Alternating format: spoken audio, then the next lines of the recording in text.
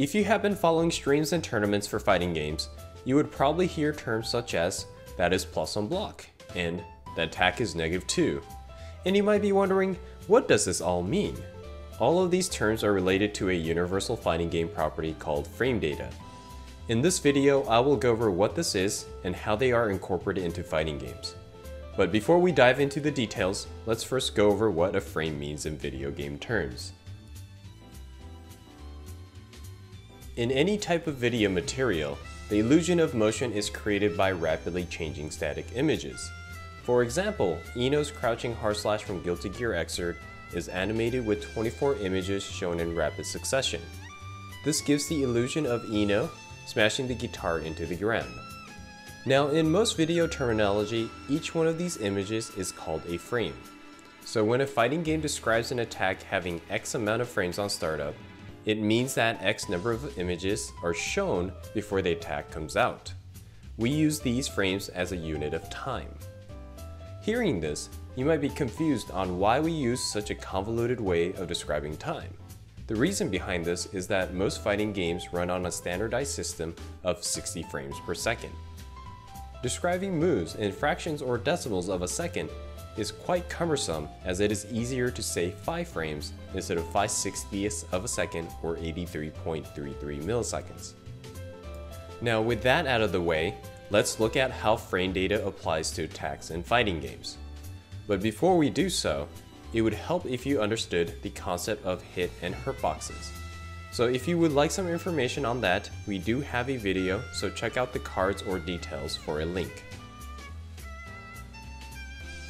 Every attack in fighting games have 3 phases: startup, active, and recovery. We will use Street Fighter V Chun-Li's standing hard punch for this example.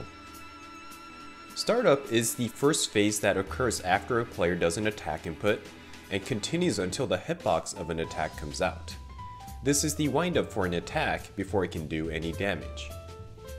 After the startup phase is completed, the hitbox comes out for the active phase. This is where damage to the opponent can occur. Once the damaging part of the attack is completed, the character will go into its final phase, the recovery. This is the portion where the character is following through its move and will have to wait until its end in order to do any other action. Generally, weaker attacks have faster startup and faster recovery, but does less damage, while stronger attacks do more damage but have slower startup and slower recovery. Now that we have a basic understanding of how a move operates, let's see how it interacts with opponents. When an attack hits an opponent, there are generally 2 outcomes. The opponent can block, or the opponent can get hit. Regardless of outcome, the opponent will not be able to do anything for a period of time. We describe this as a state of stun. To see what this means, we will use Blue Chun-Li's standing light punch on a blocking opponent. You can see how the opponent is in block stun for 18 frames after blocking the attack. During this period, the opponent will not be able to do anything. The important thing here is that while the opponent takes 18 frames to recover, Blue Chun-Li only takes 16 frames to finish the rest of her move. This means that she is able to recover and take actions 2 frames faster than the opponent.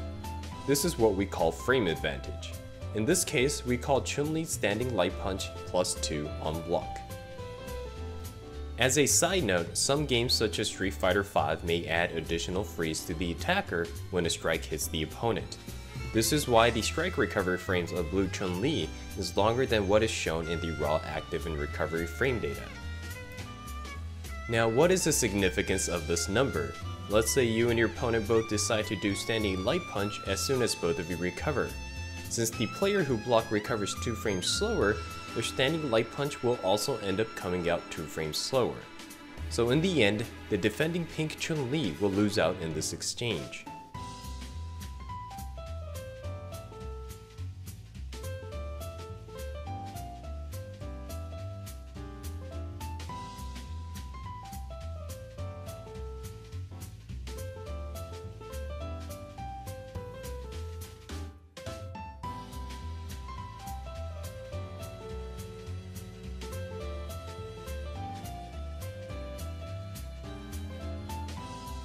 If we were to take this example a little bit further, the blue Chun-Li can follow up with a slightly slower attack of standing medium punch instead, and still win this exchange.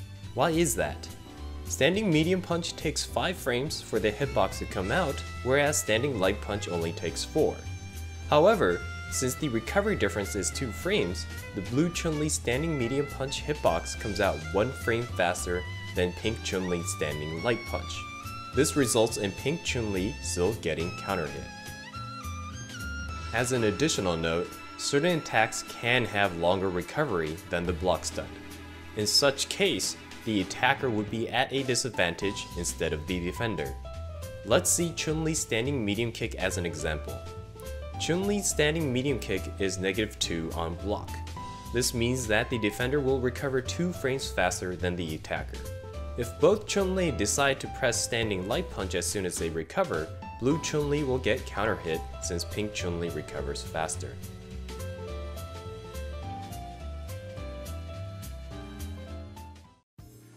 Let's now see how frame data applies when opponents get hit. We'll take the same example of Chun-Li standing light punch. If Chun-Li standing light punch hits, the opponents will go into a state of hit stun. However, compared to the block stun, the hit stun lasts longer. In this case, you can see that the frame advantage is +5, which is a 3 frame increase over the block stun. And unlike block stun, hit stun allows additional hits to combo as long as the startup of the following attack is shorter or equal to the hit stun. For example, standing medium punch has a startup of 5 frames.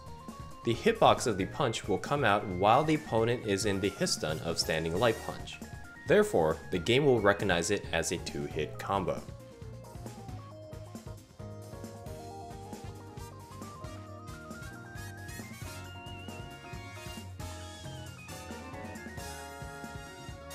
However, if forward medium punch is used instead of standing medium punch, the attack will not combo. This is because the startup of forward medium punch is 7 frames, which is greater than the 5 frame advantage.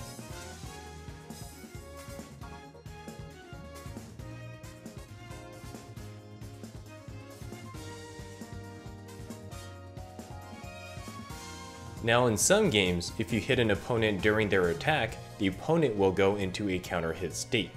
Depending on the game, this state may change the hit stun properties. In the case of Chun-Li's standing light punch, the hit stun will increase frame advantage from +5 to +7. This will allow the previous string of standing light punch to forward medium punch to combo. This is generally known as a counter hit only combo.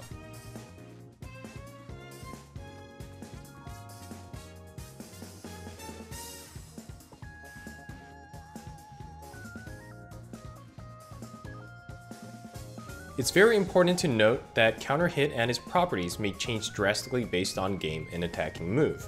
For example, certain moves in Street Fighter V may crumple the opponent or launch them into the air, while Street Fighter III has no counter hit state in the first place. Make sure to research and experiment for each game. With that said, this is the end of the tutorial for frame data basics. There are more related topics such as meaties, frame traps, buffers, and links, but it is a bit too much to cover in one video. If you did find this video helpful and want more related topics in the future, please let us know in the comments or in the polls. Be sure to check our Patreon for our latest news on video development and other additional perks. Before we end this video, we want you to know that we develop a website called cleafdojo.com for finding players and events based on games and location.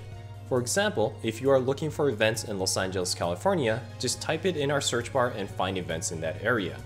And for organizers, we do have attendance tools that may make your life easier.